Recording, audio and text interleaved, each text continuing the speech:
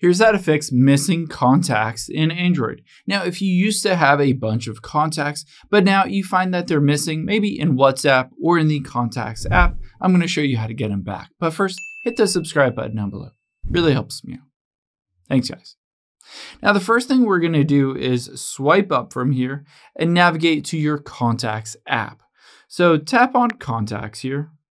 And now the first and the easiest solution is just to tap on the three dots at the top right, and then tap on the View by Storage Location. Now on here, you can see I have a number of accounts here, but if I switch this to just, say, my Google account, it will just show the contacts in my Google account. It will not show all of my contacts.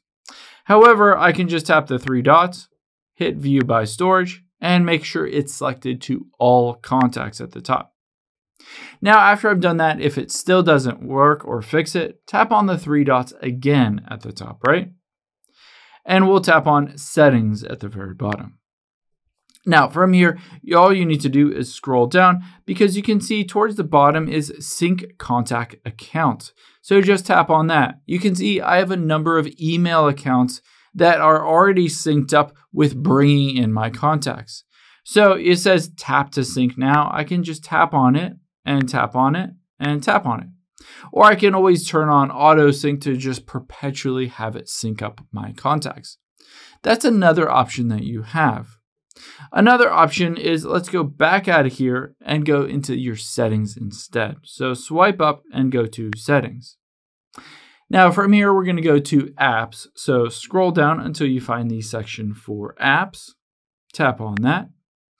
And now we'll scroll down to the bottom. For instance, if you're using WhatsApp and all of a sudden they're just phone numbers but not the contact names, you can just tap on WhatsApp here. And for permissions, tap on that and make sure Contacts is added to this list. So tap on Contacts and make sure it's set to Allow. This will allow WhatsApp or whatever app that you're using to bring in and use all those contacts instead of just having the phone numbers associated with that specific contact, but not the actual contact name. Now, after we've done that, the next thing that we will do is go back out of here, go all the way back to the beginning. We're going to tap on Software Update and Download and Install. A lot of times an update to the Android operating system will fix issues or bugs, and by doing so, it will also restart your phone. You'd be surprised how many times bugs or glitches are fixed just by restarting or rebooting your phone because it could have been up and running for days or weeks without a proper reset. I hope this helps. If it did, hit the like button down below and leave a comment if you still have any questions. Thanks, guys.